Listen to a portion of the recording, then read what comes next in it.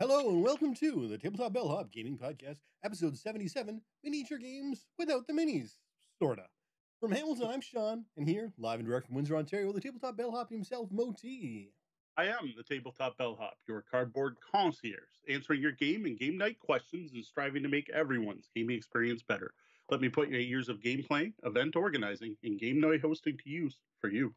I'd like to welcome everyone in the lobby here on Twitch. We start live every Wednesday night at 9 p.m. Eastern at twitch.tv/tabletopbellhop. All right, tonight we've got someone who was a longtime miniature gamer who's looking to get back to the table, but looking for games where they don't have to collect, build, and paint a whole army.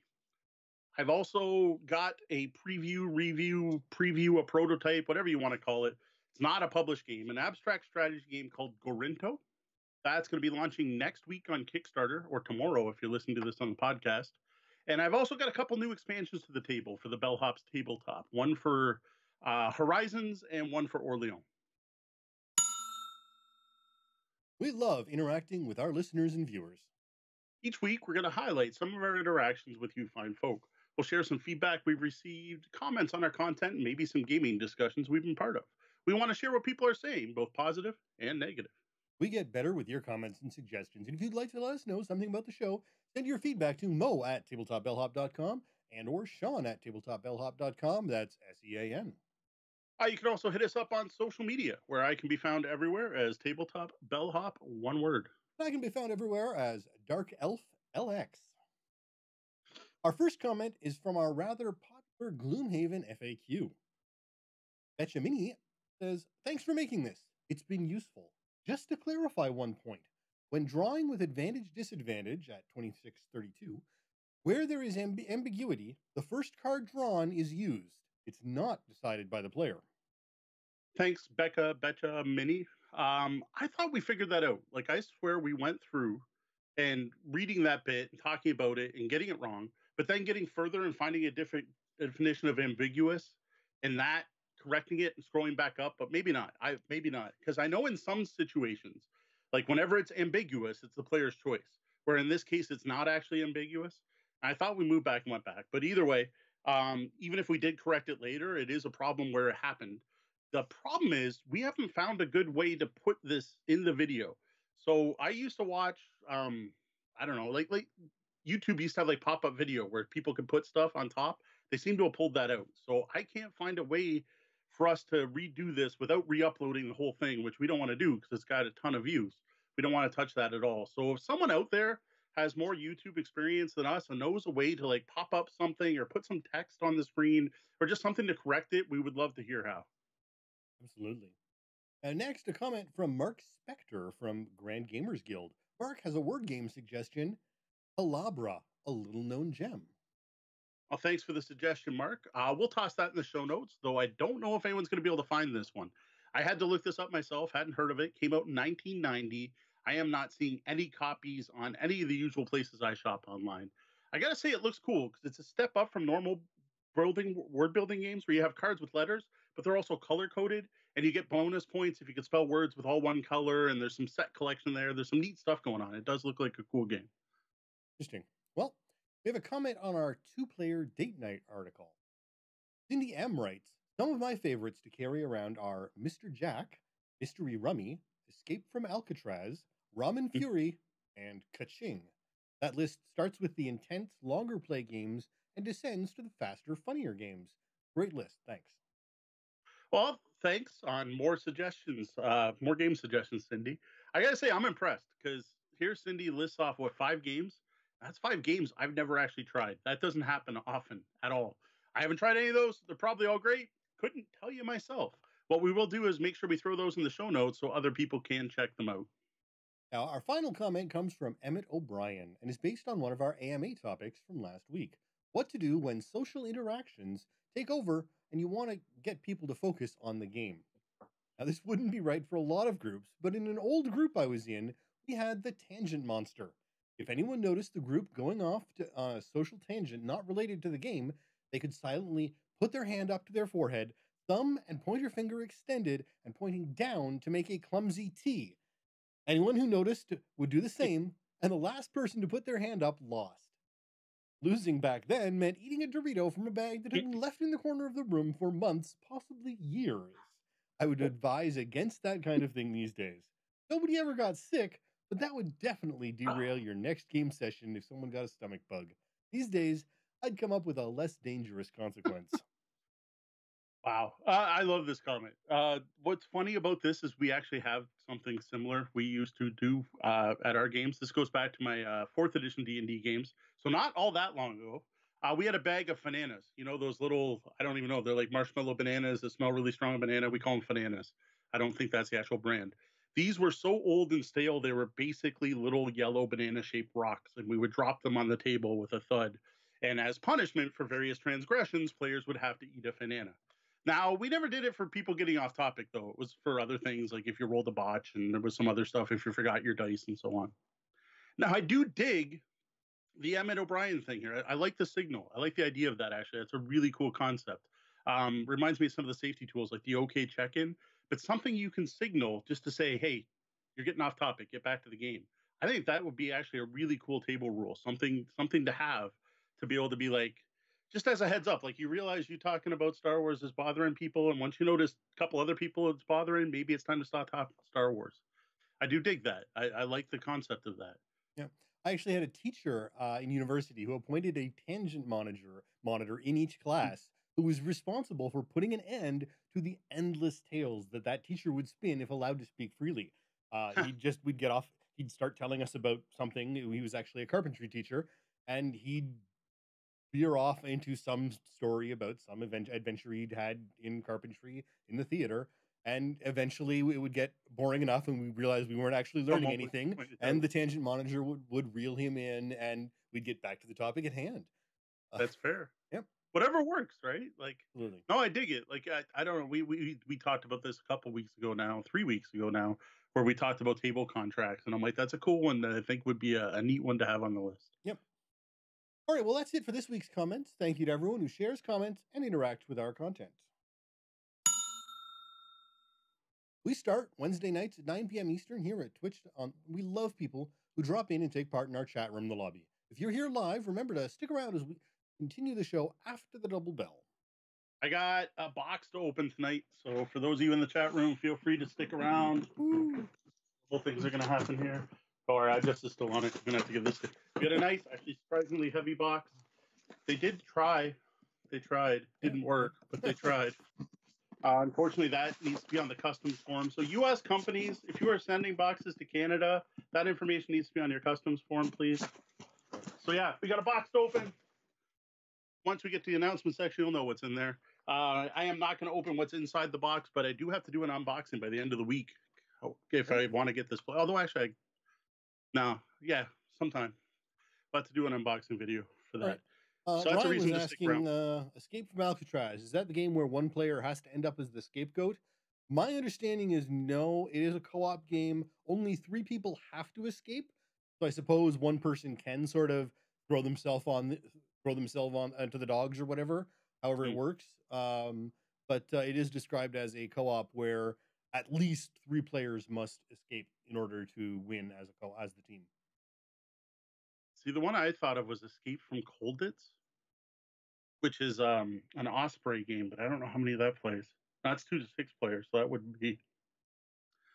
Unless maybe that also has that mechanic.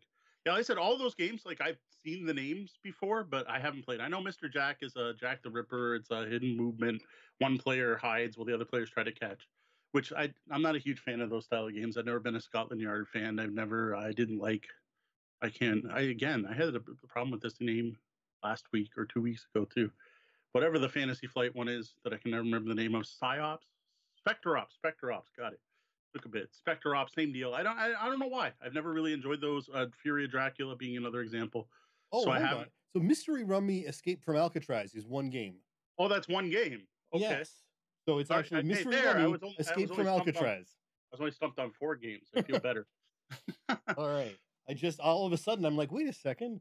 As I was typing it into the that BGG search, if you in certain places the BGG search actually works at like Google and gives you the best place the BGG search works is Google and put BGG in next to your search. Yeah, but Many times, yes, but there are times now when it's the actual It's gotten better. in Yes. the purple bar it works. There are other times when you do it, it won't. But They're supposed to be good. I'd never heard about that. Yes, there is a box to open. The answer was in the other room, and then by the you'll get a very very strong hint by the time we get to the announcement section. Yep. I know what it is. What they are, I guess, Yep. is probably a better way to word it. There's no surprises this time, but I enjoy opening the boxes. It's amusing. All right, so tonight, interesting topic. I have no idea if the lobby is going to have any experience with these kind of games, but what we're looking at is you got Miniature Gamer who used to do it all, collect the armies, paint and build. Actually, the question comes from a friend of a friend, but still, who wants to get back to playing tabletop games but doesn't want that level of dedication.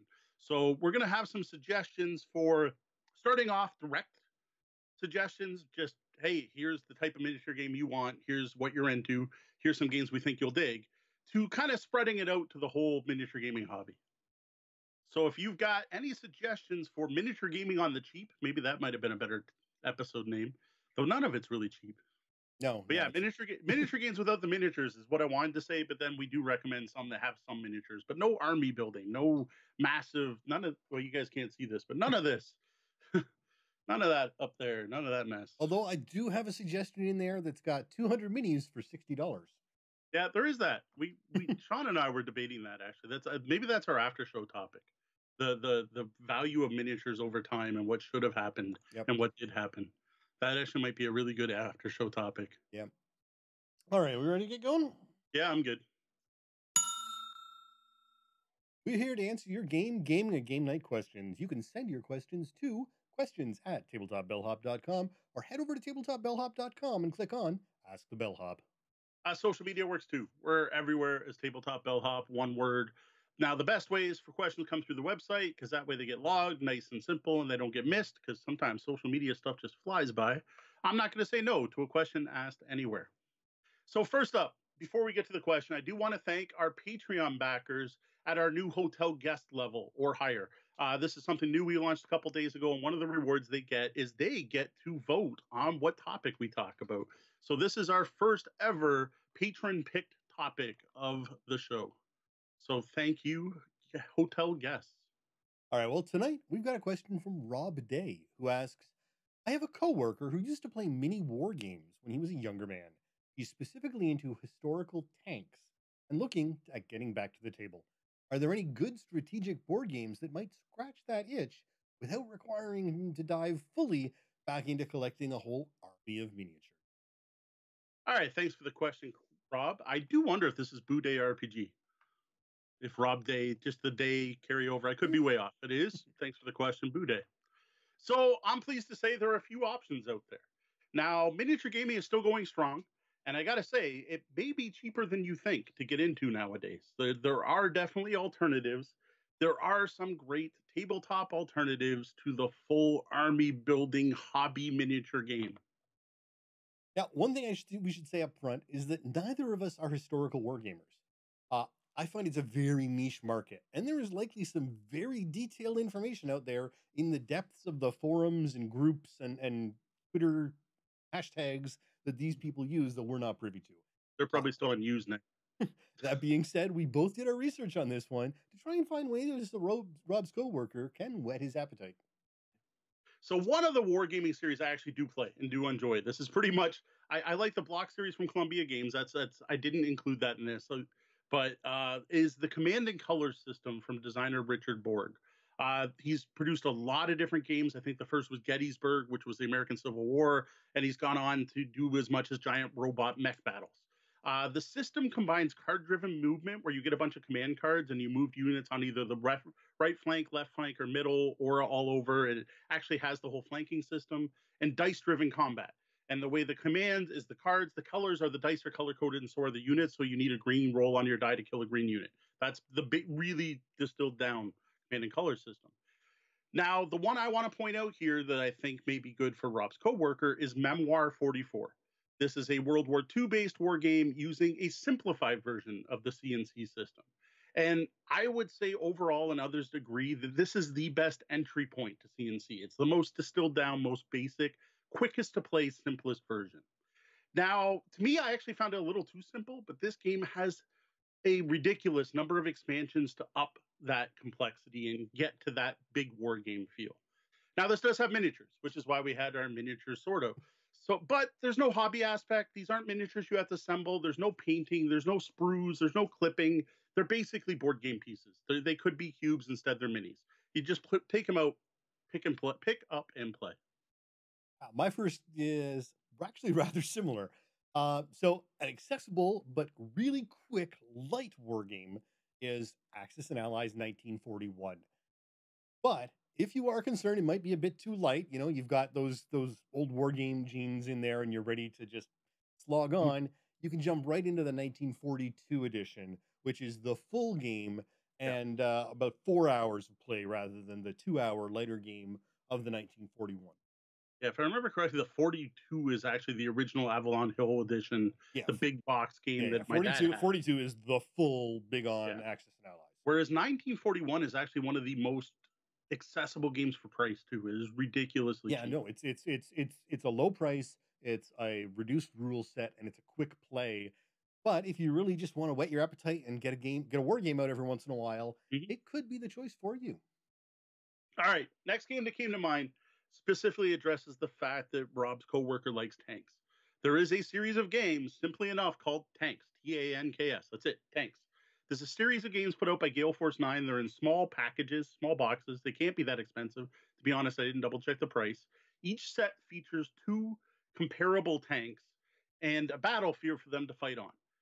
And it's meant to match up, historically is probably the wrong term, but fairly accurately the comparison of the 2 tanks and how they'd match up against each other. Now, this is a miniature game. This is, you have a tank miniature, you have it on a sprue, you got to take it apart, you got to glue it together, you might want to paint it, but you're only getting 2 minis. Like, there's no army collecting, there's no checking through army lists or anything else. It's go pick up a pack of tanks, get 2 tanks. And yes, you can go buy another pack of tanks and get more tanks, but you're never going to fill up like a 4x4 table full of tanks with this game. All right, well, sticking specifically with tanks, I'm going to offer something a little on the different side. This is Tank Duel Enemy in the Crosshairs. Now, this is a card game representation of tank-to-tank battles on the Eastern Front of World War II. And they claim, again, I haven't played this game, but I was looking into these things a lot, and they claim that they convey the urgency and claustrophobia of the experience. And what really caught my eye on this game was going through the ratings, the volume of ratings that specifically call out both how accurate the data is and how tank lovers love this game. So, given that you mentioned your friend was a lover of tanks, this could be something they really enjoy. All right, on my side, ditching the minis now. So, getting away from the miniature games, there are a ton of hex and counter war games out there. That's pretty much when I say war game, most people picture hex and counter games. Actually, I wonder if a newer generation of people picture miniatures now. But anyone says war game to me, I picture a big hex map with a bunch of counters on it. There are probably a war game for every miniature battle that's ever happened over the entire world at this point. They are definitely a subgenre of game, and there are tons of them. So what I did is I did some research on Board Game Geek, specifically looking for tank battles that would apply here. And the strongest suggestion seems to be, based on what I'm seeing, is Tank on Tank East Front. This is published by Lock and Load Publishing. I will admit I did not find this quickly available to sell for sale. You might be able to get it at Lock and Load, but this isn't something you're going to find at Amazon. But what I liked about this is it's like 45 minutes to an hour and still rates extremely well on Board Game Geek. Yeah, and there is also a Western Front, but I guess you noticed that it was low. It was rated. Yeah, it was a lower rating, not a huge amount, but enough. Yeah. So another hex and card driven one would be Combat Commander, which has a long list of versions, but the Europe version is still currently in print and seems to play within that 2 to 3 hour range. I've actually got that one on my pile of shame. I don't know if I'll ever get to it, but it's on my pile of shame. It's the one I'm like, you know what? I hear it's one of the best, right? Hex and counter games. So I'm like, if I'm going to try a hex and counter game and I don't want to go to advanced squad leader, maybe I'll try this. Now, speaking of advanced squad leader level games, if you want something heavier and longer, much longer than these other games, like we're looking at a minimum playtime of 300 minutes, GMT games is probably when you want to look. And for tanks, nothing is rated better than a game called Panzer. And what's interesting about this is another game my dad had. My dad was into wargaming. He had the old, I don't know if it was Avalon Hill, but it was one of those bookshelf games.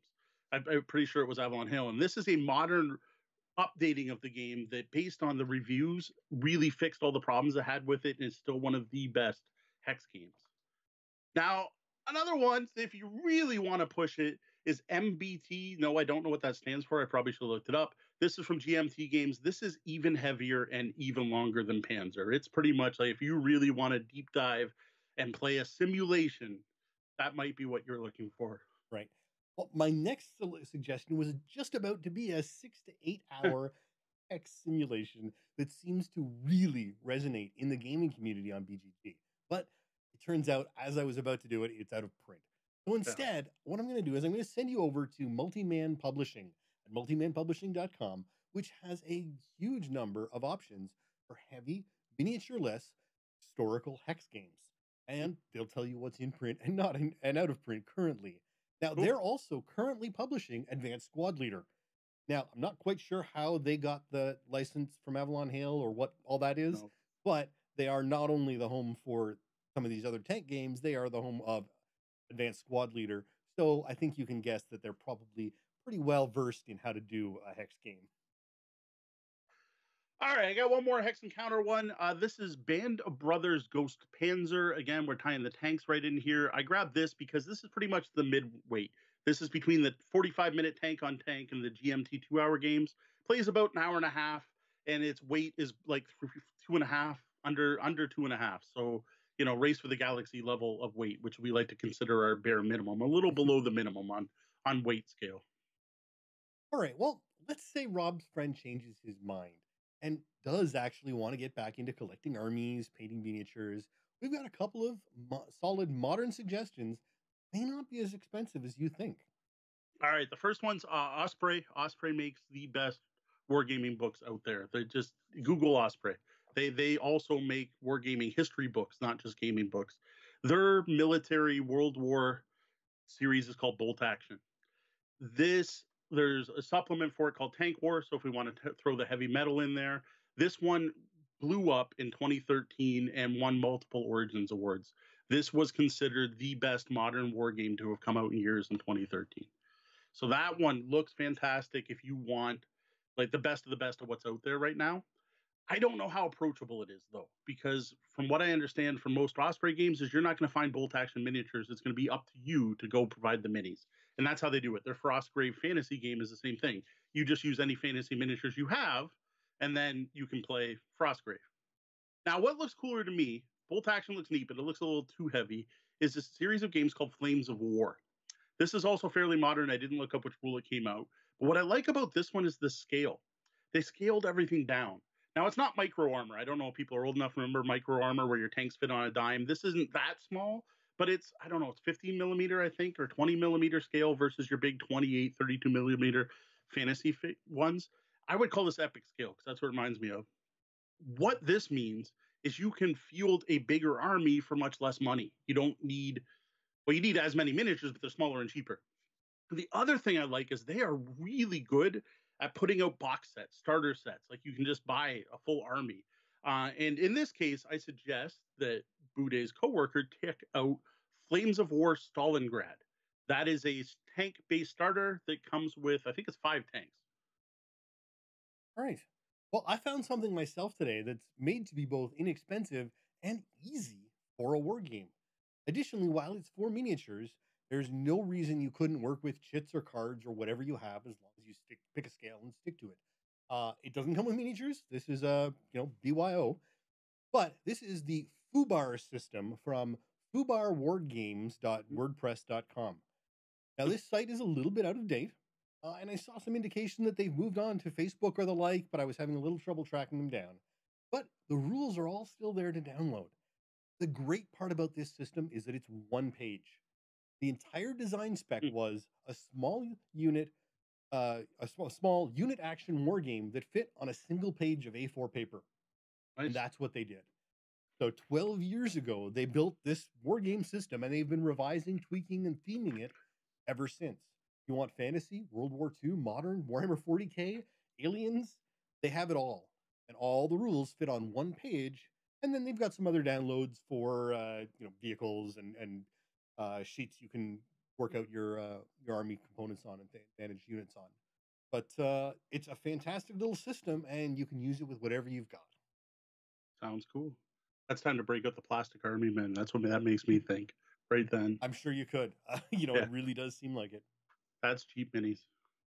All right, one last historical war game recommendation for me. Now, this is if you can find it. Sean pulled off the game he couldn't find. Maybe I should have. Back in 2005, Avalon Hill and Wizards of the Coast got together and put out an Axis and Allies miniature game. This is back when Wizards of the Coast put all the D&D pre-painted minis and the Star Wars minis. Well, they did Axis and Allies ones too. The key here is that all the miniatures are pre-painted and pre-assembled and come with the rules for that unit in the box with that unit. So you buy a pack of tanks, you get all the rules for that tanks. Now you do need the base rules. You're still buying an army. You still have to do that, but you don't have to worry about any of the hobby stuff. You're not assembling, you're not painting, you're not doing any of that part. Now, we've covered a bunch of historical war games and games featuring tanks and military stuff. I want to talk about some other miniature game alternatives. Now, I mainly want to do this because there's some really cool alternatives out there that I want to highlight because they're very unique. And I don't know if people are aware these, well, did exist at least. There's a lot of wars, both real and imaginary, that have been or can be simulated. Why stop at just one of them? All right. So first up, I mentioned Command and Colors. I basically already covered this, but there are a lot more games than Memoir 44. There's Battle Lore, which is fantasy armies battling each other. Get the second edition, skip the first. Second's way better. There's a Command and Colored Napoleonics, and which is considered one of the best of the series, which I actually own downstairs. And Command and Color Ancients, those use wooden blocks with stickers on them to represent units. All the units you need come in the game, and man, there are a lot. There's 280 stickers in the base box. That I didn't have Netflix when I got that game. That kind of sucked. There's even a Game of Thrones version called Battle of Westeros. There are a ton of Command and Color games, and I actually have not played a bad one except for a modern one that was put out by Richard Board called Abaddon. I would stay away from that one despite it being less than $15 on Amazon. All right, well, I'm going to start way off of our original theme with the number 2 war game on Board Game Geek right now, War of the Rings, 2nd edition. To say this game gets a lot of love is a true understatement. This is the Lord of the Rings in a box, and if you happen to get bored of this multi-hour 4.08 weight masterpiece, there are half a dozen expansions which can add even more depth and unit types to the game. But what shocked me was, as well as all this, and I mean, this game has 3.4 thousand 10 ratings on BGG. Wow, that's a lot. If you from the total of ratings below 5 or 5 and below is less than the number of 6 ratings. Like it's just like the ratings are hugely skewed to the positive here. And at Amazon.com, it's like $65 right now for 200 plus minis. But it is a fantasy war game. I do own this one. It's in the pile of shame. I don't play 2-player games, especially 4-hour 2-player games. It just doesn't happen. Yeah. This is one maybe we should plan sometime when you're down. Break when there are no events at CG. Yeah, like when there's no events. Like this will be Sean and I play Lord of the Rings for the first time. War of the Rings, sorry. Yeah, I own this. It's actually at the bottom of one of the piles of shame. What's really impressive, they put out a deluxe edition with all painted minis. Oh wow. It was like $1,000, which actually makes me worry that some of those ratings are people's confirmation bias for spending that much. But still, with there's that many, even if that's 500 of them, it's still. I've heard good things about that game. That was one I managed to pick up when Geektropolis closed that I didn't want to take, and Big J was like, no, it's supposed to be the best game ever, and I'm like, just haven't gotten around to it. Like many other games, I said two players, 4 hours or possibly longer. I know it's a big game. Yep. Just doesn't happen here. We don't. The D and I don't have. If we have 4 hours, there's other things we're doing. Yep. And I don't mean that in a way. All right, back on track, sort of. This is one I found fascinating. This game blew my mind because at the time I was still spending hundreds of dollars on Warhammer miniatures, and this alternative seemed really cool. It's a miniature war game alternative that came back in 2005, and it's called Battleground. Now, this is a rank and file miniature game, like ranks of units, wheeling, using musicians, doing all the Warhammer Fantasy Battle stuff is the way I think of it. Because that was my first game. You got all that changing ranks and formations, right? But no minis, absolutely none. What you have are cards, and the cards show the units from top down. And you literally wheel the units as if like the base of the miniatures. It'd be like playing miniatures with just a bunch of bases out. And then the other neat thing is they were laminated, and you could use dry erase. Well, actually, I think back then it was actually wet erase you had to use because dry erase wasn't that popular. And you just cross off units as they died. I gotta say, like this I thought was really cool. Though I would have this on the main list for Rob's coworker, but I think they only ever did fantasy, so I didn't see a historical version, which I'm kind of surprised. Like the concept was so cool. All right. Well, for my final recommendation, I'm going to hope that Rob and his friend have kids. Because if you have kids, you probably have Lego or some form of Mhm. Lego compatible building brick. And if you have Lego, then you can have Brick Wars, the building brick combat system from Brick Wars, that's BRIK Fair. Wars.com. Mhm. And as a side note, I did notice that the Fubar system I mentioned earlier can be used with Playmobil. So if you aren't a Lego person but are a Playmobil person, you might want to check out using Fubar for those toys as a combat system. So Deanna will know what I'm talking about now. We might have to download Fubar because my kids did some Playmobil Army thing. I live tweeted it when it happened. So a bunch of people saw it where it was like just quoting the stuff, and it was all about the reserves and these people to get to move up, and the torturers do this, and that was all with Playmobil. So that And might be perfect. Fubar's only one page, so there you Yeah, go. I might have to give them a copy of that. You mentioned Brick Wars. That reminded me of something else. Well, not it's military, but not historical. Is Mobile Frame Zero. This is a mech battle using Lego, or sorry, constructible bricks, whatever. It's not necessarily Lego. I actually own a copy of this where you build your mech and you get dice based on what bits you have on it. And when you get blown up, you actually take off parts. And the neatest rule in that was the scenery was destructive because it was Lego. Right. So if you shot a wall, you actually removed bricks from it and it gave less cover. So that's another one that might be worth checking out. All right, last one is the strangest game on my list. I've talked many times about how I like unique mechanics, and that's definitely what this has. This was a game called Disc Wars. It was originally released by some like collectible card game company, and you would buy booster packs of these things, and it was generic fantasy. Thankfully, Fantasy Flight got the rights to that and just released a Warhammer Fantasy Battle version. In this game, your miniatures are replaced by different sized discs. So these aren't maneuvering like the other ones. The neat bit here is you literally flip the discs to move across the battlefield, but you can flip them any ways so that you can do some really neat stuff with maneuvering around things and turning. Plus, the size of the discs actually affected either how quick the unit was or how maneuverable it was. So, like your giant dragon might only get to flip once, but it was a huge disc, so it covered a huge part of the battlefield. Whereas your little Skaven were little tiny discs, but they could flip multiple times, so they could get around all the corners. When combat happens, as if they overlapped, and of course there were rules for ranged combat and ranged rulers because it was a Warhammer game, and it used dice-based combat. But I just thought it was such a neat concept, and to me, it like yeah, it was a simplified version of Warhammer Fantasy Battle, but I didn't have to take out my miniatures. I didn't have to get out all my range rulers. I didn't have to build my army ahead of time. I just sat down. I picked up some of these discs. We sat down, put out a 3x3 board, and played. I really liked it. Like to me, it scratched that same itch. It let me get my warg on and play my orc army without having to get my orc army out. And I didn't have to buy more units. Like you got the units that came. There were expansions for other armies, but like there weren't more orcs. You bought the orc box, you bought the elf box, you bought the other box. The problem is it didn't do so good, and it's dead. I think if I remember correctly, it was dead before Fantasy Flight lost the Warhammer license. So that was just that game didn't do well.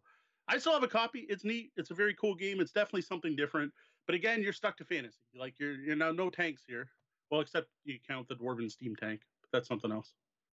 Yeah, so they came out with it was Amigo that came out with the original Disc Wars. The original, yeah. And then they did Legend of the Five Rings, Warhammer, and they did two expansions or two versions of the Warhammer There one, are I guess. expansions, yeah. There's the Dwarf Hold and the something. I can't remember what the other one is. Yeah, it's Disc Wars Hammer and Hold and Disc Wars Legion of Darkness. Yeah, Undead. That's what it was. The Dwarves and the Undead. But last printing was 2014. Yeah, that's 6 years now. Yeah, and the original one was from 1999. Yeah, I say it was the collectible card phase. Yeah. It was Magic the Gathering, height of Magic the Gathering, and you would buy boosters and you would get random discs in it, right? And you'd be like, oh, I got a whatever. And I got to admit, I thought it was stupid then. Once they put the Warhammer name on it, I gave it a shot. Actually, I got to thank local gamer Matt Casagrande that pulled that one out. He brought that game out, and I tried it, and I'm like, ooh, this is actually really good. And another here's just for a total offshoot. You want to talk about miniature games? Let's talk about Blood Bowl. Buying a team, paying a team, that's a pain in the ass. Blood Bowl Team Manager, in my opinion, is a better game, and it's a card drafting game. It's way off track, but it is a miniature game that you can replace the miniature with and actually play, in my opinion, a better game. We should play Blood Bowl Team Manager sometime We because I should, love because I don't Blood think you've Bowls. tried it. And I've never tried the Team Manager. Yeah. I love Blood It Bowl. is really good. Really good. It manages to catch that feel. You just play out highlights of each match and see who wins the tournaments, Right. and you get the money and you buy your star players. Like it gets that whole league feel without the 3-hour game of mooning your miniatures and watch your guys fall over and the ball just not go anywhere. Yeah, exactly. All right. All right, if you've got a question for us, head over to the website, click on Ask the Bellhop, or email us at questions@tabletopbellhop.com. Now that we're done with our thoughts on the main topic, let's head over to the lobby and see what they think. All right, I saw some stuff going on there. I don't think we have any real wargamers in the chat, but I do see some miniature wargamer alternatives mentioned.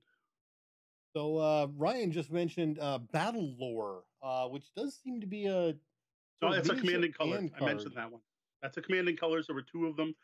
You want to get 2nd edition. I think Jeff joined in a little later. We'd already covered that one. That was actually my first recommendation for a replacement of an army building war game was to pick up Battle Lore, pick up a Command and Colors game. And my recommendation was for Memoir 44 because the question was about war games, specifically featuring tanks, and Memoir has tanks. But if you want others, Battle Lore, the 2nd edition is fantastic. They did this really neat thing. It's weird. Okay, Battle Lore, this is almost bonus content in a way. The original Battle War decided it wanted to be a historic war game, but threw in fantasy elements, and you play through the War of the Roses. They don't tell you that, but that's what you're doing. And there's a bunch of set scenarios where you play through it, starting with the Battle of Agincourt. Wait, they didn't call it War of the Roses, but they didn't change the names of the battles. Odd. And yes, I actually know a couple historic battles. Told you, I play some of these. Not a lot. I don't do the hex encounter thing. I do the other ones. And the game was really good. Like, it was a really solid, semi-historic, the Agincourt was a bunch of archers versus a bunch of cavalry. So it was an interesting fight, right? And it was really cool. And then you get to the next scenario and adds new stuff, and then it throws in some scenery and stuff. But then you get to the rules for heroes. So all of a sudden you have these hero characters, and when you roll these certain numbers on the dice, you get spells. And then you have these historic battles with these heroes that are coming in, just basically messing with it. And it just didn't mesh well. So then what came out was Battle Lore 2nd edition, where they went, know what people liked was the heroes and the spells. So let's throw out all the historic thing. And what they literally do now is it's neat because there's a deck of battlefields, and you shuffle it. And the one side draws one from their deck, and the opponent draws one from their deck. Well, actually, I think you draft. You get 2 or 3, and you pick them. And when you put those 2 cards together, that gives you the map for the battlefield. And there's something like 3,000 possible combinations with the cards in the original game. So there's no historical accuracy here. And then those cards determine where your units go and everything else. And then there's army building rules. And Battle Lore is fantastic. It is a really good Command and Colors game. And then if you want the historic thing, that's when you get into, like I said, there's Napoleonics, there's Command and Color Ancients, and Memoir is the modern war version. Yeah, no, it's a huge pool to dive into. Like, when I started researching this today, it was like, wow. There's so many wargamers out there, and the historical recreationists versus the fun wargamers, and simulationists versus gamers. Yeah, there's all these different cliques within the wargaming community, and they really do still have some of these, forums deep in the depths of where they've been forever. If you can find them, and if you know where to look, there's a ton of stuff out there, and it's incredible. They do a lot of house ruling things, and it's like, wow, this tank doesn't actually fire that way, so we're gonna do this, that, and the other thing. And yes, there's the term grognard comes from wargamer, so Napoleonic wargamer specifically. No, the thing, I stayed away from most of those just because hex encounter to me is something totally different versus miniature wargaming. But if you're looking to replace miniature wargaming, I think it's an option. Whereas the board games, the Euro games, the Battle Lores to me are a little more thematic, a little more in between. What's odd is there's no X-Wing equivalent. Like quick, I guess that was the Axis and Allies miniature game that didn't last. Right. but I couldn't find anything like there's like if you're into planes, there's Wings of Glory and Ace of Aces. So there are some plane ones, but I didn't see and naval is another totally different. Yep. Naval battle is another thing. It's almost like train games. Yep. I know it's a very war games in general are very nichey, Yes. and then because I mean the number one war game I wasn't even gonna recommend because it's actually a very heavy card based Cold War simulation that doesn't Twilight really get Struggle. into the that really doesn't get into the whole sort of simulation that it sounded like Rob and his friend were into. Yeah, if Twilight Struggle is still listed as number one war game, then wrong Yeah, because it's an area control Euro game. It's not even a war game. yeah, There's no units. You don't move units. You yeah, don't. exactly. It's a It's card play and it's area control. It's not yeah, a war game. yeah, There's a big debate about whether it's a war game. I'm on the it's not a war game side. It's a game about war. That does not make it a war game. yeah. And no, I don't think it's a good recommendation at all. If you were into like painting miniatures and building armies, no, Yeah, Twilight Struggle exactly. has That's why nothing for you. I skipped down Absolutely to nothing for you. War of the Rings instead because I'm like, I can't. It actually sounds like it's probably a really great game, Yeah, but it was it's the not number one game for on this. Board Game Geek for 10 years. Yeah, It was beat out by Pandemic Legacy, then beat out by Gloomhaven, and now slowly dropping because they haven't updated yeah. it. Do you have any comments on the Christmas Car Wars that came out? They put out this card game from Steve Jackson Games. I don't know. They put this name of this good game on it and released something new. Uh, they're I knew selling you on had they're thoughts. cashing in on their own name, which I fully expect them to do. But I expected the game they produced to have something in common with the original, other than cars with guns. It is not. There's nothing similar. This is a more complicated Wings of War X-wing. You have the same template for every car, so it's not even X-wing. It's simpler than that. I was willing to watch through a full actual play until they got to the point where they kept talking about how I forget the term they used. It's not simulation, it's funimation or something. And they got to the point where if your cars crash, and when your cars crash, you do this stuff to figure out damage. And then the rule is, and this is a game that's going to have tournaments, you just push your car the rest of the distance, and wherever the two cars end up is where they end up.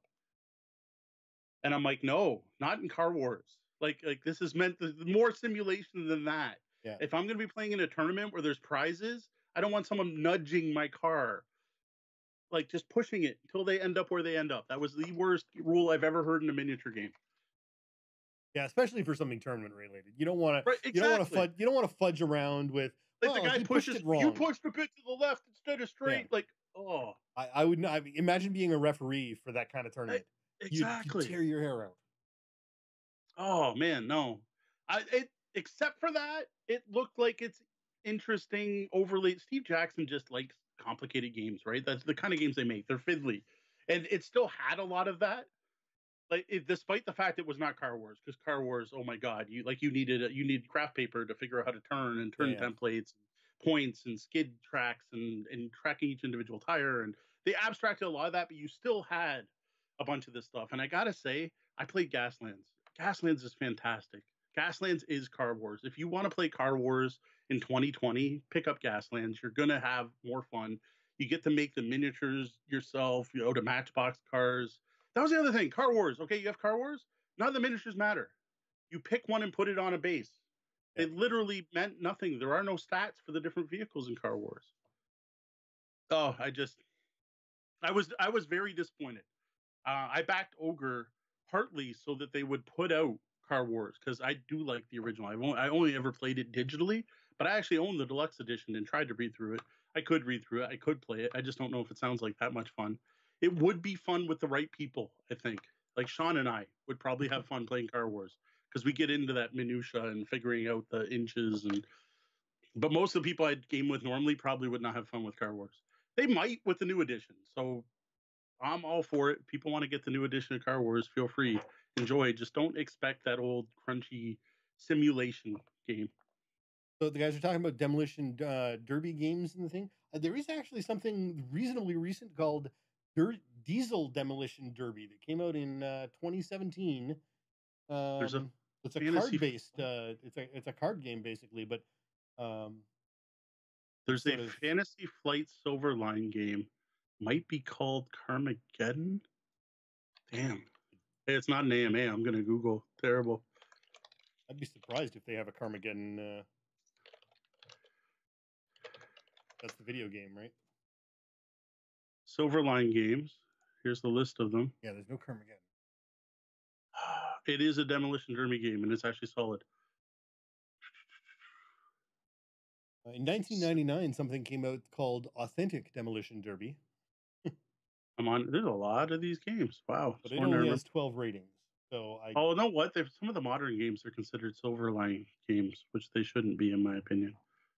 I'm still missing it. Mentor Lords, Quicksand. Yeah, this looks a lot like a game that Mo and I would have written in university. I'm not seeing it.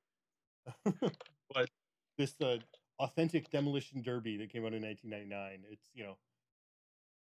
a simulation of a real demolition derby as it is done at your local fairgrounds. But again, 12 people have played it. What the hell? I can picture it. Published by Raccoon Gameworks. The only thing they've ever published. I hate when I can't remember. Well, maybe we can dig that up at the end of the show or during the coffee. I can picture. I didn't own it myself. That was part of the problem. Wasteland Express. No. Why do people always recommend that as a Car Wars game? There is nothing. It's post-apocalyptic. That's it. Please, people, stop recommending that as a race game, a car wreck game. Russian Crush. I have that one. It wasn't very good. Thunder Road. That's not. Wreckage. That is the name of the game. Wreckage from Fantasy Flight game.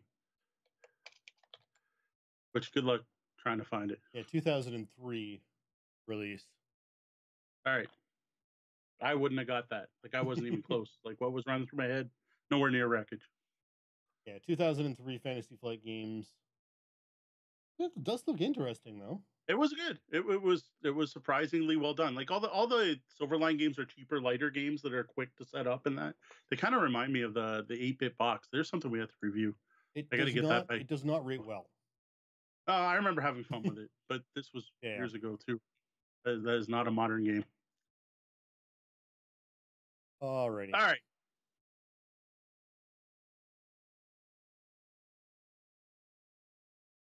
Be sure to stick around after we're done the recording. We got a preview of our next giveaway coming up in the after show. Package showed up yesterday. I am going to be opening it.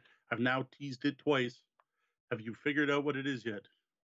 We'll be checking in the lobby again later throughout the show, or later during the show. We keep growing with the support of fans like you, so please take a minute to subscribe, follow, like, rate, review, click on the bell, thumbs up, retweet, or share with your friends. We're going to look to grow the brand even more. We've had a few things already happen this year. You can get in on the ground floor. I don't know. We have that much more still coming? We probably do. There'll be something. Sign up to receive Tabletop Bellhop weekly in your inbox. Once a week, I send out an email recapping all the content we released in the previous week. Blog posts, unboxings, actual plays, reviews, I don't know, whatever else we put out. I'm going to let you know. You can YouTube, on the blog, all those places. You can sign up at newsletter.tabletop.bellhop.com or go over to the tabletopbellhop.com webpage and you'll find a spot to subscribe in the sidebar. All right, one of those new things Sean mentioned is last week we announced a huge overhaul of our Tabletop Bellhop Patreon. We wiped it clear, well, as best we could, because we let people keep their chairs if they had spots already. But we wiped the table clear. We set up a new board, and we've got some new stuff out there, and I am really happy with the feedback we've gotten so far. People do seem to dig it. We had a significant increase in backers, and people opting to increase their support levels to the new reward levels, which is fantastic. So thanks to all of you who have chosen to support the show, no matter what level you've chosen to back us at. Now, for the next few weeks, we're going to be a little self-serving here. We're going to take a moment to talk about one of our backer levels each week until we get through all of them, just to highlight what you may be missing out on and make the people who are already getting it bask in the glory of having that thing already. This week, we're looking at the Tip the Bellhop level. All right, this is our most basic tier. This is the starter level. We had originally started at $1, but you know what? Everyone on Patreon says start at $2. Patreon emails me like once a month saying you should have a $2 starter level. So we're like, fine, we'll up to $2. This is our general thank you level. Now, besides our thanks, we do give you something at this level. Many Patreons don't, or patrons, Patreons, patrons, I don't know, whatever the terminology is. Many projects don't. At this level, you do get access to patron only posts on Patreon. That's pretty basic. I write one of these once a week and tend to write behind the scenes stuff, usually about whatever topic we talked about the week previous. So this is almost like for the people here on Wednesday, I'm actually talking about the stuff from our Word episode 2 weeks ago. So it takes a bit for me to catch up, but it just gives you some insider info, why I wrote about this thing, why if I had difficulty writing about it, or random thoughts that came out, why we picked the question, etc. Next, you get access to our pre-production show notes. What Mo and I are using right now while recording the show, you get to learn all the dirty secrets about our spelling and grammar. Which is pretty horrible. I'm pretty sure reading my spelling requires a sand check every time you get through. Anything I write is actually a mythos tome. Finally, you get access to our private Discord channel. This is the one I'm actually most excited about at this level. This is where you can interact with us, with me, Sean, Deanna, Tori, Kat, and other fans of the show. We're all in there now. We got some more people. I'm seeing a lot more interaction. I'm really happy with the way that's going. That was Deanna's suggestion. We actually like half the cost of this just to try to build the community a bit more. And I don't plan on putting it back up. Yeah, so to support the show, just head over to patreon.com/tabletopbellhop. And if you look at the show notes, you'll see that Mo is tangent guy tonight. I don't know. I can't stay on track tonight for any. I had too much coffee. It's my only coffee of the day. We need the coffee break. All right. This is it. Here's the answer. I got a package yesterday. Inside are some copies of the hot new party game Medium from Greater Than Games. This game was the talk of Gen Con. Every single, I swear, everyone, every podcast I listen to, every blog I read, people were talking about this game. It was like not like it was the Mind at Origins last year. Like it was just nuts. Everyone is talking about this. So that means we're pretty much ready for our Medium giveaway. Yeah, the only thing I gotta do is I gotta play it. I need to do the review, right? So here's the plan. Over the next 2 weeks, I'm gonna crack a copy of the game open and play it a bunch. I'll do an unboxing. That's why I'm gonna try to get that done by the end of the week. I'll be playing it with my regular group, hopefully Monday night. It's been 3 weeks in a row. And I'm gonna bring it out to public play events, including I'm probably not gonna hit CD-ROM this weekend, we'll see, but easy mode for sure. And then importantly, we are gonna bring it out to CD-ROM for a special game night. But on the 19th of February, that's 2 weeks from today, that's a Wednesday, right here, live on Twitch on the Tabletop Bellhop Gaming Podcast Live, I'll give the official review. Well, just like we're about to review in a game in a few minutes. We'll also release that on the blog, and that is when we'll launch the contest to go live at the same time as the review. The contest will run for 3 weeks, and we'll be announcing a winner on our live show March 11th. This contest will be open to anyone in North America, and we have 2 copies to give away. I do apologize, those of you not in North America. I did try to work something out. It didn't happen, and unfortunately, actually, if you're not North American, you're willing to cover the shipping cost, feel free to enter. Now, in addition, I do have a reward for the locals. I know there's some of you in the chat room tonight. We do have a growing number of Windsor people who want to listen to me. I would have figured they see enough of me around here, but I think it's kind of cool. I am going to do a demo night, specifically at CG Realm. I'm taking over their game night on January 22nd. I've got another copy of the game to give away at that event. The only thing you got to do to enter to win is show up and actually try the game. All right, well, that's right. We're giving away 3 copies of Medium. Thank you, Greater Than Games, for the opportunity to do this for our fans. Yeah, big thanks, Greater Than Games. All right, one finalist bit of Save Myself promotion, because that's what our announcement section is.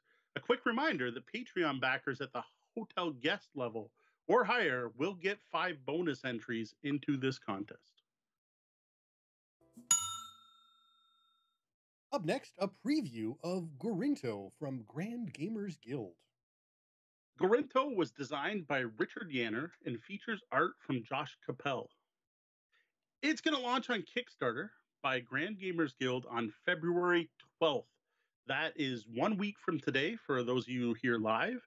Tomorrow, for those of you catching us on the podcast, and I don't know, Wednesday, for those of you who catch us when we go out on YouTube on this segment to be on Fridays. So Saturday, Sunday, what is that, 4 days from now for them? Something like that. Anyway, from what I know, the plan is to have it in people's hands this year, assuming it funds, but don't quote me on that. Besides the fact that may not be the actual date they're aiming for, you know the Kickstarters get delayed. So we've played a prototype version so far, which means we've got the rules near or at their final form, but we didn't play with pieces that will be coming out with the Kickstarter. And that's an important fact, is some of the biggest problems I would have had with the game were physical and therefore won't actually impact the game. Yeah, very true. So Mark Spector from Garen Gamers Guild did assure me the rules are pretty much finalized. Now there are some feedback we provided that you may throw in, but like the basic mechanics are not going to change in this game. The basic rules, how the game is played, he may toss in some variants.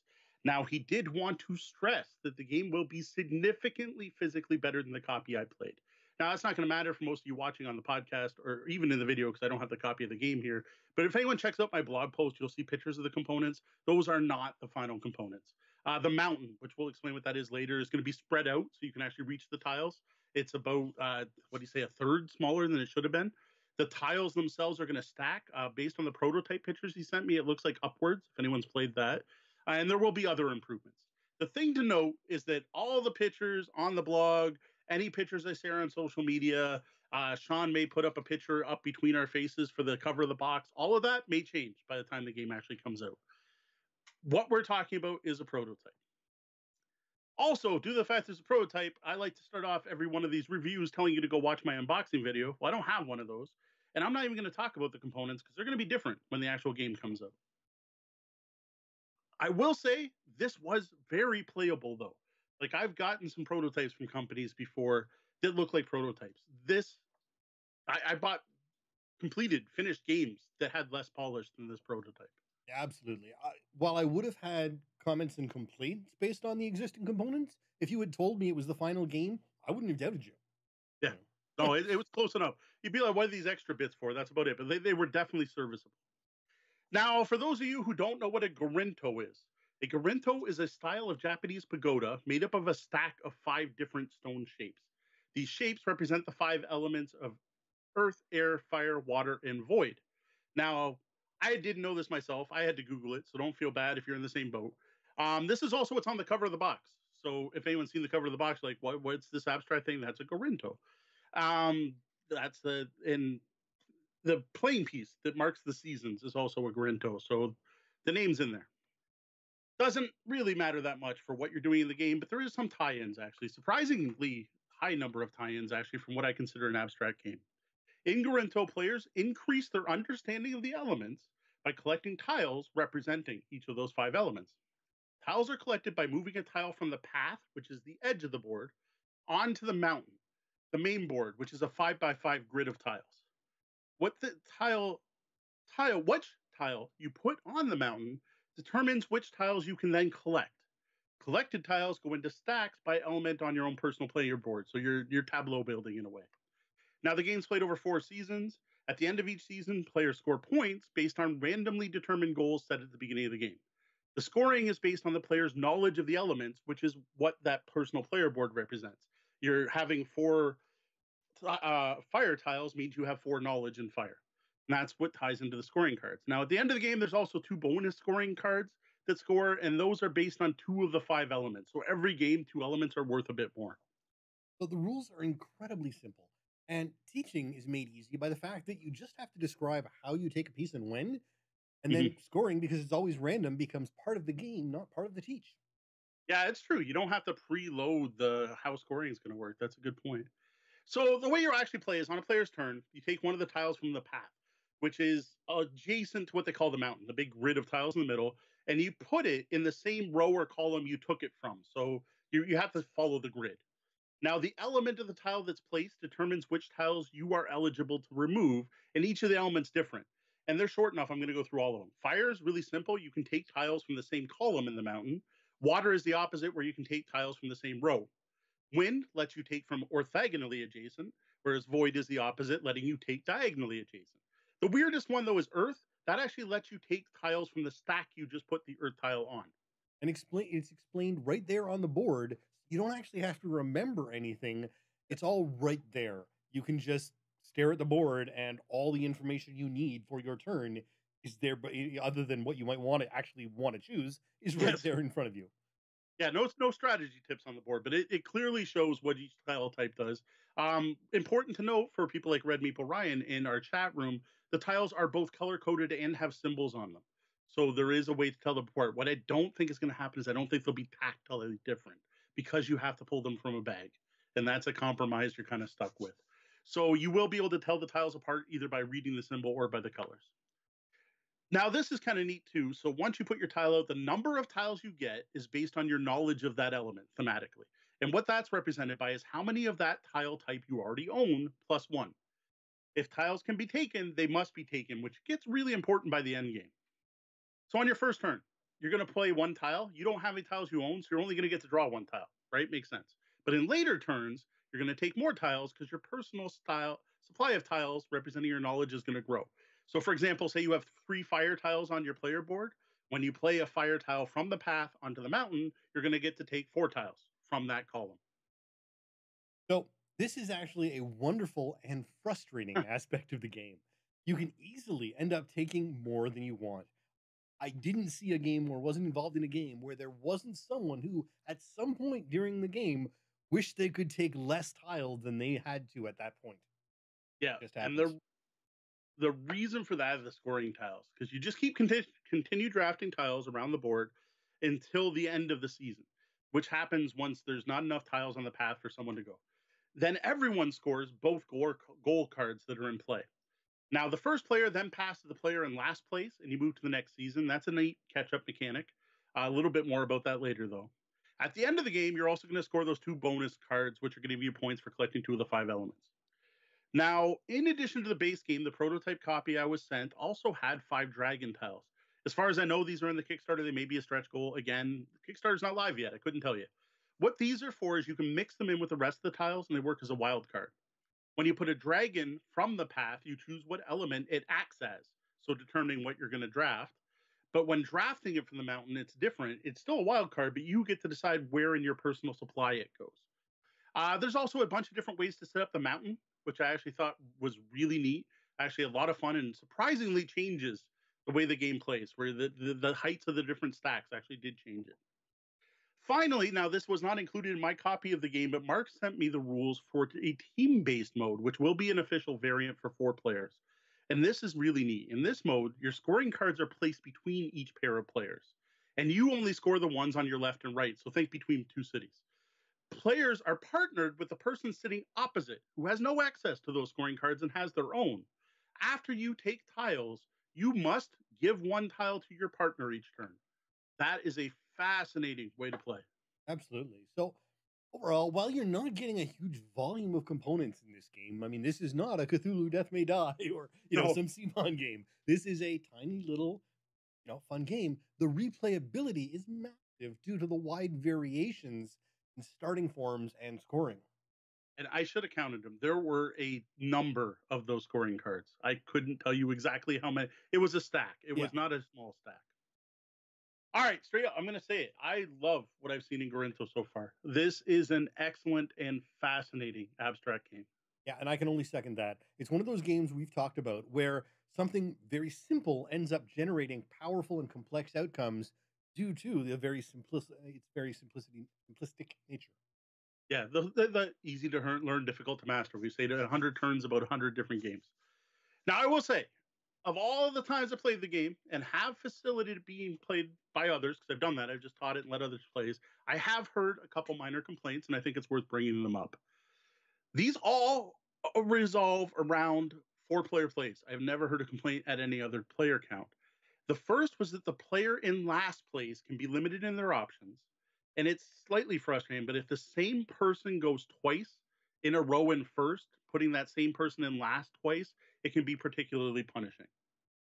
The other issue that was brought up is that with 4 players, you only get 2 turns per season, whereas all the other player counts, you get 3 turns, so it feels a little more limiting.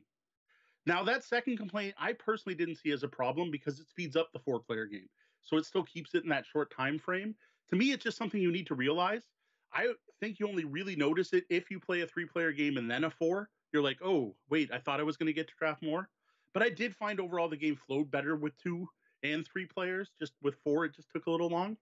But now with that 4-player team mode, throw that out the window. If you're going to play 4 players, play with that team mode. I really enjoyed that version of play. Yes, you only get the 2 drafts, but really you're getting 4 because your partner is also helping you out. And yeah, gameplay was longer, but I don't even know how to talk about it. The interplay between you, what do you need? One of these? You want one of those? No, no, don't give me that. Well, I got to give you something. Like that whole thing was fascinating. Now, as for the last player problem, I have not seen that in a game I played. I don't know if it was just a fluke or not, but I did mention it to Mark, who has been awesome about communicating with me during this whole thing. And he suggested if players find this a problem, it's really simple. They almost put this in the base rules to just rotate the start player each turn because people are going to feel that's more fair in a way because that means someone goes first in all the seasons anyway. And it may just be a perception issue, maybe not, but that is a perfectly valid variant that do it either way. Like do the catch up mechanic where the player in last goes first, or just rotate it if you feel it's too punishing for the player in fourth. Yeah. So I played in 3 and 4 player configurations only. And while I wasn't bothered by the turn count issue Yeah. in 4 player, I did experience and see another person experience Sean Hamilton, not Sean. Yeah. So Sean Hamilton and Sean from Hamilton both experienced this final player problem. Now, I don't think it's something that breaks the game, but it does seem to be something that you need to plan into your strategy, more so than in many games. And in most games these days, going last really doesn't matter that much. Going first usually gives an advantage, whereas in this game, I felt going last changes things enough that you need to really think about it and plan for that. So whether that's a feature or a flaw, again, it may just be something you need to be aware of. Personally, I didn't. What I found is it was frustrating because often what you wanted to do, you couldn't do. Someone will have taken your tile, but I never felt I didn't have an option. So there was the frustration level of, oh, I wanted that and you stole it, and then next turn you did it again, but I still had options. Like there were still other tiles, there were still very valid placements. So I didn't find it as bad. But I'm also wondering if maybe this is just a Sean problem. So we'll have to introduce the game to another Sean. And if that Sean has it, it just could be a Sean problem. I don't think that's actually true. Overall, I had a ton of fun playing around with this prototype of Gorinto. I look forward to the Kickstarter campaign myself. I would like to wish Mark and the Grand Gamer Guild luck, but I really don't think they're going to need it. They have a very solid game here. I have no doubt this will fund unless there's something completely wacky. Excuse me. Unless there's something completely wacky on their Kickstarter. But this isn't their first rodeo. This company put out Endeavor, Age of Sail, a very successful, already delivered, fantastic Kickstarter. So I don't see a problem with the game. I don't see a problem with the company. I personally know a handful of gamers who have already decided they're backing this game, including our Gloomhaven partners, Tori and Kat, who are like, we're buying this. Like they played twice. That's it. It took them 2 games, one 4-player game and one 4-player team game. Like, no, we need this. Yeah, I'm on the fence as to if I'll back the campaign or not, but not because of the quality of the game. It's just a matter of, is it going to be worth it for the number of times I'm likely to get it on the table compared to something like the Duke. If you got out some local game events more often, I'd say pick it up. But for playing with your son, you're probably going to have more fun with the Duke. Yeah, exactly. This the little bit more theme there is probably going to tie it in. Yep. All right, well, for a more in-depth look at Gorinto, check Mo's written review over at tabletopbellhop.com. Just click on reviews. And now, the Bellhop's Tabletop, where we look back and summarize what's happened since we were last here, what games hit our tables. Every week, I like to take a look back at the games we played, any events we've attended, and any other cool gaming stuff that's going on. All right, I got more than usual this week, which is awesome. So Friday was our Gloomhaven stream. You know what? Friday is usually our Gloomhaven stream. I don't usually talk about it much here. Based on when I went to Origins last year, we actually got some feedback that people were complaining we talked about Gloomhaven a bit too much on the show. Plus, we were spoiling things, which is totally legit. I don't want to spoil anything. But I wanted to mention it this week just because we haven't brought up Gloomhaven. For one, just to remind people we are still playing, and we do still live stream those plays when we do play. So those live streams happen Friday nights, starting at 8:30 p.m. Eastern at twitch.tv/tabletopbellhop. Now, the other thing I want to note, too, is for those of you who turned into our early streams, we have done some changes that may interest you in checking them out again.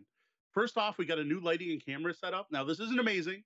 We're looking to get better, but we have improved our lighting and camera setup. The biggest thing now is we are zooming right in on the action. So you can actually see the characters. You can see what monsters are where. You can see the traps.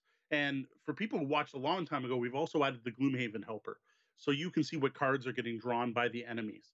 The other thing we've done is we are now showing our cards to the camera. So we had feedback that the people who watch our streams mostly are people who have played the scenarios and want to see how we did or how we did it different, or if we succeeded or they failed, and they want to know what cards we're playing. So we have now adopted we're getting better at. We're not perfect at it yet, but we're at least mentioning the cards we're playing. We're trying to show them on camera so that people can do it. Finally, and this is one that is a bonus to people who join us live, we are now letting our viewers decide our fate. So that's right. If you show up for the start of the live stream, you'll get invited to take part in a poll and decide which scenario the group will play. Now, we've been doing this for a couple weeks, and it's been rather fun. Now, our next session, this is the other reason I want to bring it up, February 14th. So next time we're playing Gloomhaven, 8:30 p.m. is going to be a big decision in the game. This is one of those branching points in Gloomhaven where it's going to decide the fate of the rest of the campaign, could forever change the face of our map, and you could be there to help decide this fate. So stop by and see, because you don't think we're going to put spoilers in this episode, do you? Oh, no. Yeah, I'm not telling you what that branch is. I'm not even going to mention the thing. So yeah, Gloomhaven, we're still doing it. And for those of you who do want a little bit more insider info on what's going on in the games, I am now putting commentary up on the blog. Every time the actual play goes live, I just put a bit of commentary. It's not long, a couple paragraphs about what we did right, if I dug the scenario. Like one of the ones we did recently had one of the coolest maps with some really neat rules for walls. So for those of you who do miss that on here on the podcast, I do still cover it on the blog, though just not into the detail we used to. All right, that was Friday. I actually gamed on Sunday, which is kind of unique. We were trying to game Saturday. It didn't work out because of the Super Bowl, which sounds weird, but it's someone had Super Bowl plans on Saturday, but we're free Sunday. Whatever. Tori and Kat were free. So they came over and they played a few games. We started off with Gorinto, which I already kind of mentioned. We played that twice. First time just to teach them how to play, and the second to try those team-based rules.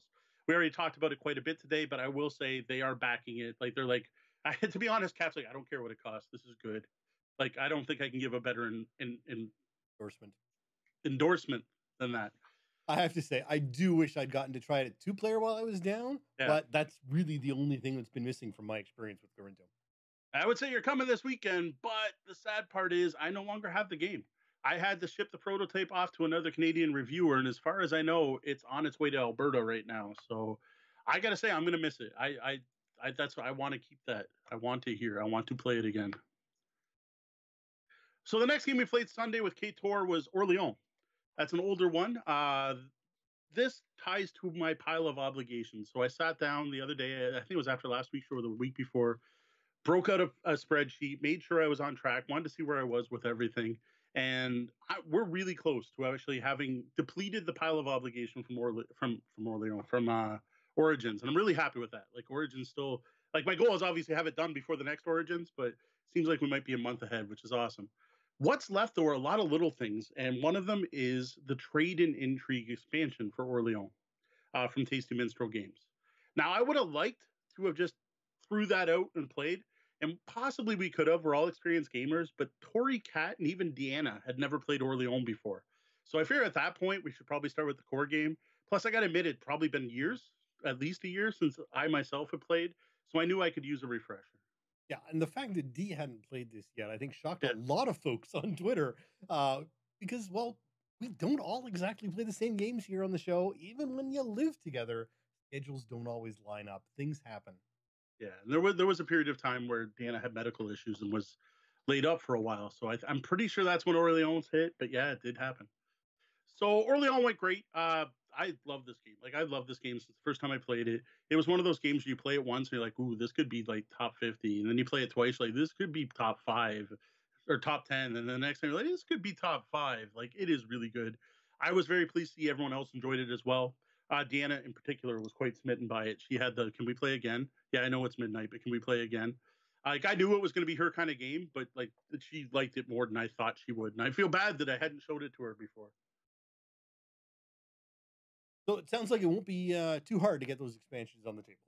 No, probably not. It's got a bit of a setup time. It's not a short game. That's the problem. I'm probably not going to be bringing this one out. This is a good Monday night game group. It's not the best for like a CG Realm. It depends. Like if I'm at CG Realm, I'm supposed to be teaching Azul, and instead I'm playing Terraforming Mars. That's not great. If instead I'm playing Orleans, that's not great. It's a little bit longer. Speaking of Monday nights, actually, we did get together Monday night. Yep. That's now 2 Mondays in a row. I know Deanna said we jinxed it, so it's not going to happen again. This time it was Sean Hamilton, not Sean from Hamilton, Tom Barker, myself, and Deanna. A while back, we reviewed a board game from Daily Magic Games called Horizons. No, I didn't pull the episode number out. I apologize. We'll throw it in the show notes if I remember. While doing that show, the designer actually showed up in our chat in the lobby, our chat room, which I thought was really cool. And one of the things I noted in the review, and I felt bad because there's the designer, is that it's a good game. It's a solid game. There's nothing wrong with it, but it's just not great. It just didn't hit that wow factor. It didn't have that level. The other thing is it's sold as a 4X game. Everything's like, sci-fi, quick playing, card-based 4X. But it didn't have an X. There was no extermination. There was no way to attack other players or attack anything. Interestingly, Levi, who was in the chat room, pointed out, he's like, well, have you tried the expansion? The expansion called Extermination, which adds the fourth X in. And I'm like, wow, that's actually pretty cool. For one, it's cool that they made an extermination and obviously realized there was an X missing. Second, it was really awesome that the designer of the dang game was there in our chat room. Even cooler, he's like, I'll send you a copy of Extermination. Let me know what you think. So, my God, thank you, Levi. That's awesome. I do apologize it took so long to get to the table. Pile of obligations again. Took a bit to get to it, but we did finally get to play this game. It was really a delight to have a designer in the lobby during a video. You get a whole new perspective and the ability to have a real-time dialogue with someone of that, connection to the game is so powerful. Yeah, like he pointed out, there's erratas on my boards, right? Like that was an important thing to note as well. So looking quickly at Horizons, we're going to just cover this really quick. It adds 3 new things: new stars, new allies, and new starting aliens. New stars add a random element to set up, so that's kind of cool, so that not every system's the same. New allies adds a new layer of asymmetry to the game, giving every player a unique starting ability through that ally. And then there's the new aliens, and the new aliens are the extermination part. They're all called the Viliox. And what I thought was neat that I didn't realize, I thought they're going to be their own standalone ally pile. So in the base game, every ally alien type gets its own pile, while the Viliox are spread among the other decks. So I thought that was really neat. So you end up with these, and every single Viliox features an ability that in some way attacks another player. And we all know the Bellhop loves his asymmetry done right. Yes, I do. So I'll go into more detail about this once I do a full review. I've only played with it once. I don't want to make any sweeping statements here after only one play. But I will say that we played with people who played Horizons before. The 4 of us that all played, we were all shocked by how big an impact this small pack made to the game. Right from the start, the new Suns changed the viability of many of the missions in the mission pack. There were a bunch of cards that we were basically like, none of these will ever happen. Now they're possible.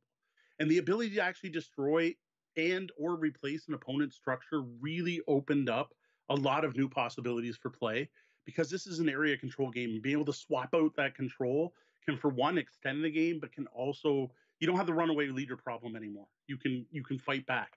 And now there's also the ability to form alliances and team up. Like it just, the game blossomed in a way. It expanded quite a way. Yeah, no, I'm hoping we can maybe get this on the table this weekend, because I have yet to even try the base game somehow. True.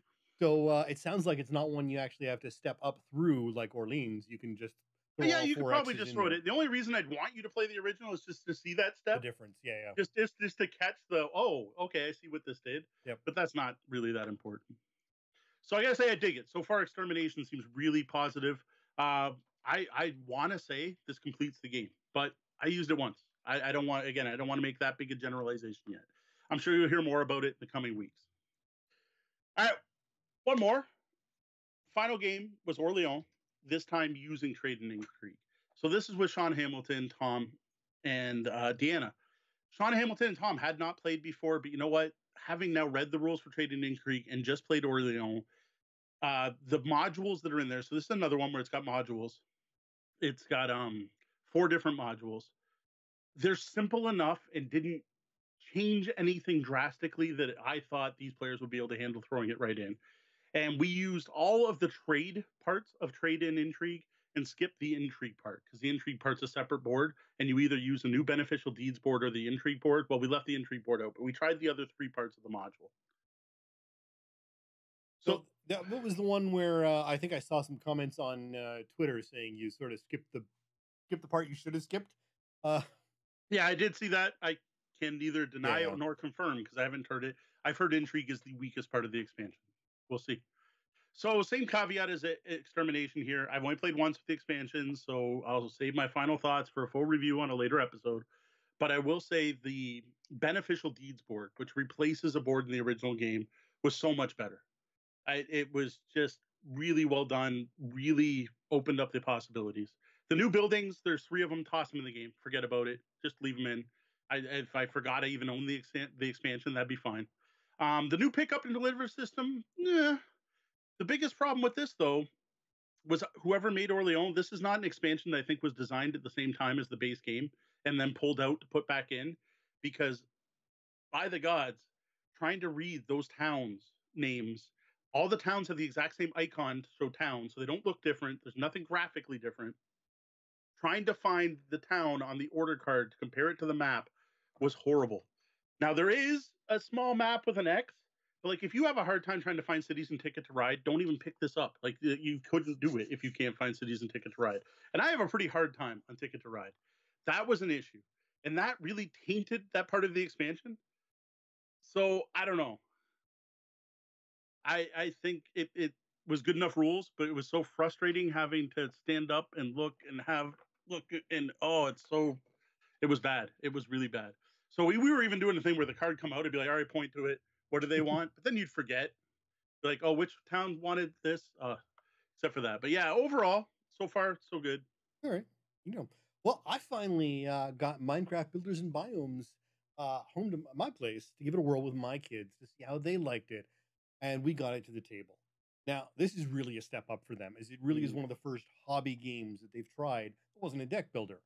Now, they both had a great time playing it. And I have to say, this game is so easy to teach. Nice. But because of that multi-round scoring built into it, it doesn't lack depth. Like, it really is a solid hobby game, despite being, again, a pretty quick teach. So did they get the strategy of it or the rules of it, or both? They did. I think my son had a little more trouble with the strategy and the planning ahead. Now we only got it out once due to schedules more than interest. Both kids enjoyed it, and they both pointed it out without any prompting that it was a much better game than the Minecraft card game that we'd played. Yeah. So while I did win, my daughter, who's 12, took an interesting direction that very nearly beat me. Nice. So she actually, worked very well with the rounds planning. Probably could have planned ahead a little bit better, but she actually sort of point starved a little earlier in the game, but then went for the lowest scoring tile in the end round and built up on multipliers. Oh, okay. So it was only worth 3 points per tile she had, whereas what I was going for was worth 5. But then she started grabbing creepers, which give you 2x on on every tile, and really nearly came out and took the lead because of that. It was and she saw that that ability in the game on her own. So that was great to see. Again, my son, who's younger, wasn't quite as fast to pick up some of the tactics, but like similar to me with many games, he wants to get back to the table because he wants to figure out something and figure out a way to do it better, right? He knows he can play better now that he understands the game better, and he wants to try it again. So that's what you want, right? That's the goal, right? Absolutely. I want to go back and learn and do better. That is the what you want to instill in your kids when playing board games. Yep. It doesn't matter if you failed. You want to come back and try again. Absolutely. So how about a look ahead? What do you have planned for the coming week? Just a few things. Sean from Hamilton will be Sean in Windsor this weekend. We'll be finishing off our game of Big Trouble in Little China, Legacy of Lopan. We got I think we have two sections left to finish. Yep. 2 time frames. We're traveling through time, trying to defeat Lopan. If I remember correctly, we just left the Old West, and I don't know where we're coming out. And I think we ended in prehistoric times, so I don't know what's going on. And we're possibly going to make that a 6-player game. Sean Hamilton in Windsor, not Sean from Hamilton, who will also be in Windsor, will possibly be joining us and getting a 6-player going, just because I want to try the game with 6 players. We are going to live stream that, so for those of you here live, you can join us Friday night, 8:30 p.m. Eastern. For those of you expecting Gloomhaven, sorry, this has been planned. We play Gloomhaven most of the time. Sometimes we play other stuff. I don't have enough days in the week to be able to split up our actual plays. Saturday, we should all be hitting up the CG Realm for the first game night of February. That's here in Windsor. corner of Hall and Tecumseh Road. Come out between 5 and 10 p.m. I will be teaching some Imhotep, A New Dynasty, the expansion for Imhotep with 5 new boards and 10,028 possible combinations. And I'm kind of hoping to get in a game of Horizons too. We'll see if that happens. Yeah, and I'll be down there for as much of it as I can. We should also probably, I was just thinking, we are not going to be a long stream with that Lopan finish up, so we might want to have something in our back pocket to pull out for post stream. Okay, maybe Goris Maximus, because I don't have a lot of 6-player to be played.